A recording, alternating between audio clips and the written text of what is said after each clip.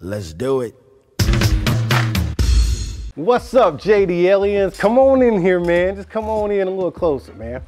So today is a special day because I decided to welcome you to the pit. Yep, this is my in-home garage gym like workout pit.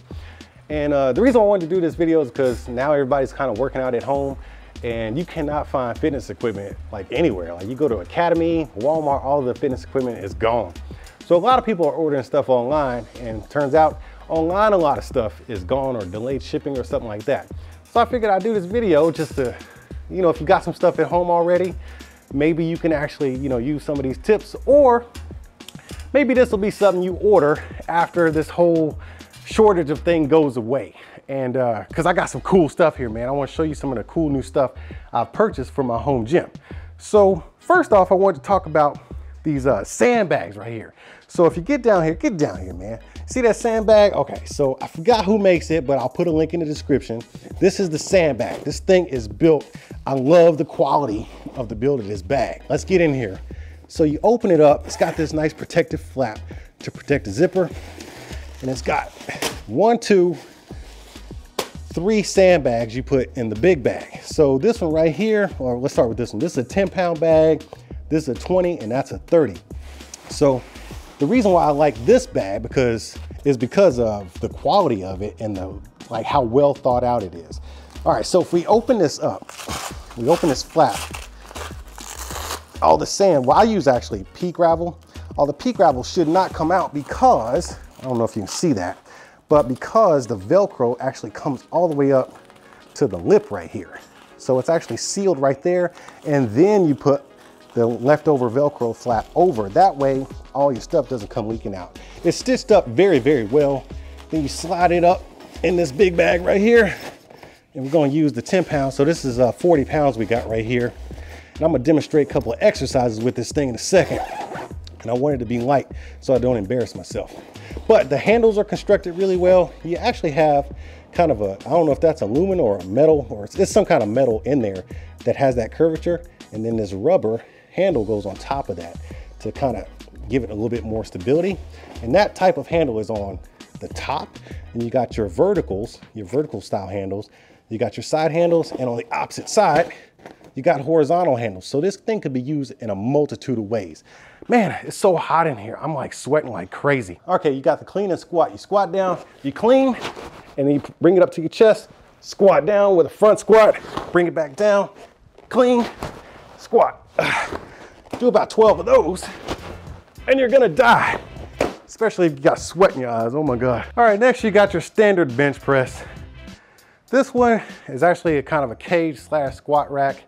Love this one because it allows me to do a lot of different things like, my deadlifts, my squats, and of course, bench press. Now I want to take you over to the kettlebell and dumbbell rack.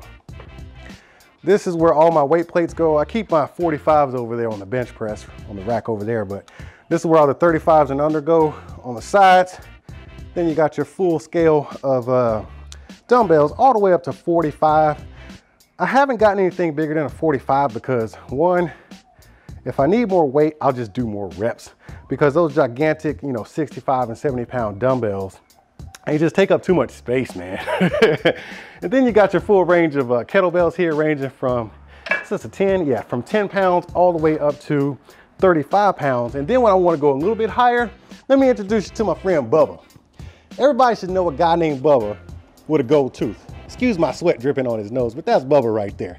So what you do with Bubba is, let me take Bubba out real quick. Whoo, man.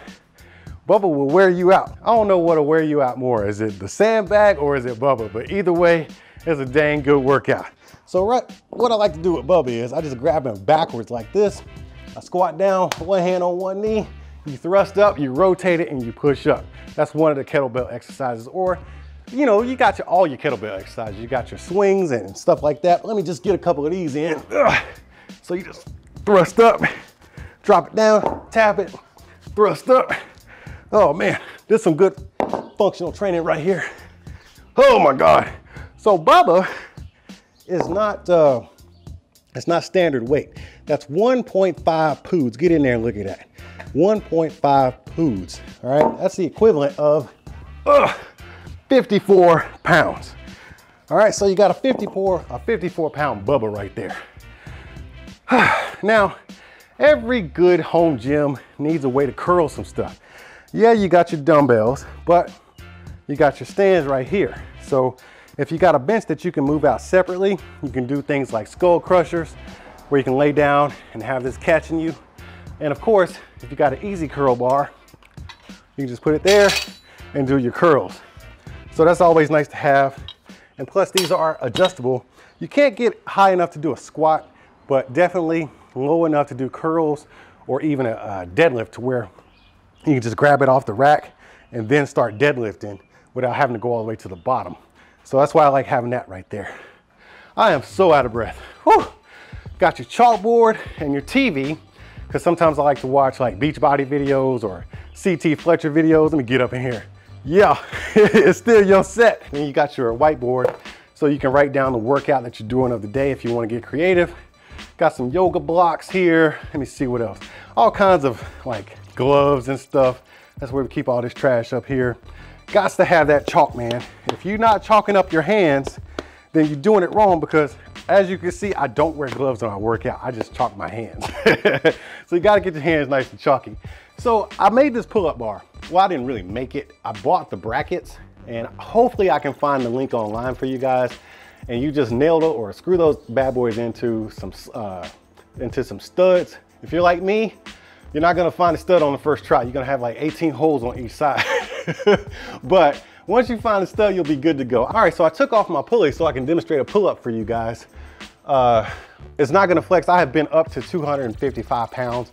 Right now I'm at 240, and this thing can definitely support my weight. You got a wide grip here and a neutral grip right here. I actually like doing forward grip pull-ups because, I don't know, it's just the way I'm built. So you get your forward hand grip going and you just pull. You see it's not flexing, creaking, or bending or anything like that. Notice I'm not doing those weird CrossFit pull-ups. I'm doing real pull-ups, okay, at 240 pounds. What? Now, since we're here, let's talk about, since this is a hanging structure, you can actually do your, like some ab work. You put your elbows in here. I have a jump box over there, or a plyo box. You step up on it, get your elbows in there. That way you can work on those abs and leg lifts and stuff. But then you also have this pulley attachment that I purchased off Amazon. Let's get in here and take a look at this thing. As simple as it may be, it is just a pulley. It is hard to find these components separately, so I just bought the kit. And let me demonstrate how this works. It actually came with this right here, which is what you slide an Olympic weight plate onto. So you clip it up here. I drilled a hole into my pull-up bar. All right, so we're gonna take, let's take a 35-pound plate and put it on there just for demo purposes. I'll take this 35. I like to put all my weights down face first. Clip that in there just like such. That is your weight that you're working off of, okay? Then you can buy any attachment you want. I have a lat pull down attachment, just like the ones you see at the gyms. A lat pull down attachment. You got your V pulley or pull attachment, your lat pull attachment. You can do those exercises. You got your, that's a double D actually. And then you got your V tricep attachment. Then you've got your rope attachment there. But today, just for demo purposes, I'm gonna do the single rope because this is actually new. Just bought this thing so I could do single rope pulls, and I need a D-ring. So let's get this D-ring and we'll attach it just like normal. Put it up here on the pulley. What we're gonna do is a tricep extensions. Get that elbow up nice and high, and then you pull. All right, see, it's gonna move a little bit, but it's very stable, especially for what it is. All right, that's enough for that. Whew, that 35 pounds ain't no joke on the tricep. This is one of my favorite components of my home gym because it allows me to do a lot of stuff that I couldn't normally do at home, but now I have more gym type stuff in here because I got the lat pulls, you know, I got tricep push downs and stuff. I got to figure out a way to anchor the cord. That way I can get it to come up. That way I can do some more curl motions and stuff like that. Of course, you would need a longer cable for that, but it only comes with this one, which is about 7 feet. You'll see the link in the description. All right, so A couple of other components to the home gym. Let me see here. Oh, another one that I love. The landmine attachment. Once you're done with your bench press, you can actually take this same full Olympic bar, and you can attach it in here. Come on in here, cameraman. Get some of this sweat dripping. Respect that sweat. All right, so this is the landmine. It actually screws on to the back of your bench press, or anything rather. You can actually bolt this into the floor, the concrete or whatever, or just attach it through this little screw lever right here. And it swings left to right and up and down. So that's gonna make a great landmine maneuver. You're definitely gonna wanna get yourself one of these roll bars right here. So we'll put that right there. Hopefully I can get you a link for that one as well. But I wanna show you how this landmine works so well in a home gym. You just shove it in there just like such. Make sure you screw it down because you don't want any excess movement while you're doing your exercise. Remember, righty tighty, lefty loosey. Then you put on some weight. You should definitely put on your roll attachment before you put on the plate. Screw that in, get it nice and snug. Then your plate goes on.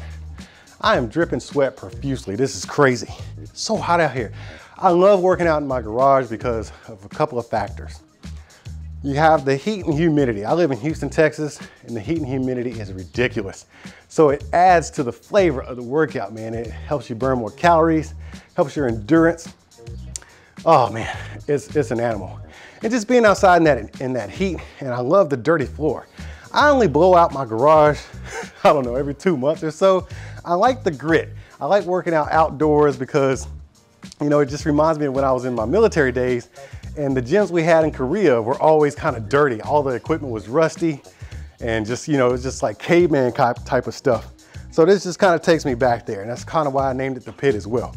But let me go ahead and demonstrate one of these and how well it works. So get yourself squatted down nice and deep, and then you pull back and you tap your chest. I don't want to tap my chest so I won't damage my microphone, but that's how it's done. You can even reverse that bad boy. Get those biceps working along with those lats. So that's one of my new favorite attachments that you can just clip onto a base of a bench press, or you can even screw it into the wall, whatever have you. Great attachment to purchase. Now I got 3 more things to show you. Come on over here, watch your step, cameraman. So you gotta have yourself a punching bag for a couple of reasons. When you and your significant other ain't on the same page, you can just come out here and beat the crap out of your punching bag, get your cardio in, right? And release some tension. Because, you know, we all quarantine, and I know a lot of people who are quarantined right now, you kind of need a punching bag. And the next thing I want to talk about is an old tire, man. Get yourself a tire. So this tire came off my old pickup truck. It is actually a 35-inch. Yeah, it's a 35-inch tire. It weighs about 70 pounds. And I don't know, you could get a bigger tire if you want to, but it's gonna be hard to store and super heavy. So I like this one because not only is it flippable, you're not gonna have a whole bunch of weight, you know, as you push up, but the act of the movement and the flipping, it's good for cardio, good for functional training and stuff like that.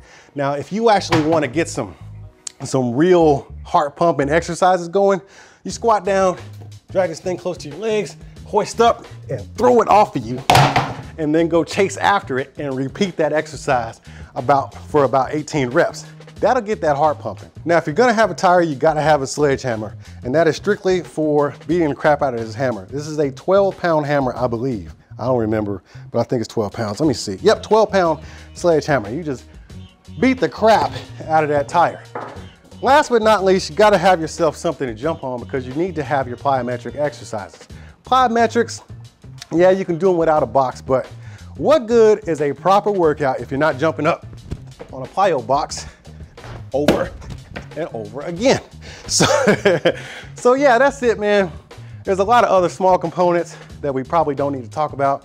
You definitely need a place to stretch, maybe do some yoga or something like that. So you do need a few mats, and you're gonna need some of those foam rollers to get your gym straightened out. But for the most part, if you can collect a few of these items. Now, I don't expect everybody to go out and just buy everything I got here because this took quite a bit of time and quite a bit of money. However, I would also suggest don't buy fitness equipment brand new unless you have to. Fitness equipment is just like, I don't know, a car. As soon as you purchase it, it devalues like 40%. Find it on Craigslist, offer up, 5 miles, whatever. But especially if you're gonna buy dumbbells and weight plates. Now, when it comes to attachments like, you know, this landmine attachment or a pulley or something like that, most likely you're gonna have to buy it brand new because people don't sell that kind of stuff, you know, out of their garage. I know I wouldn't once I got my hand on it. But that's pretty much it, man. Hope y'all had a good time watching this video. I am profusely sweating, and as you can see, I am out of breath. Hey, I hope y'all enjoyed the video, and if you did, throw me some emoji hands up in the comment section. I gotta go make some more videos, but first I gotta work out and clean up my mess. But until I see y'all again, keep being good together, and I'll see you when I see you. Oh, so you wanted them cats that like to just run up in a place, take what you want, then leave, huh? Man, you better hit that subscribe and notification button. That way you know when I'm over here opening up new stuff. And while you're down there, you may want to consider tapping that join button and becoming a member, because membership has its perks. See, that wasn't so bad. All right, man, I appreciate you, and I'll see you at the next one. Are you not entertained? Are you not entertained? Is this not why you are here?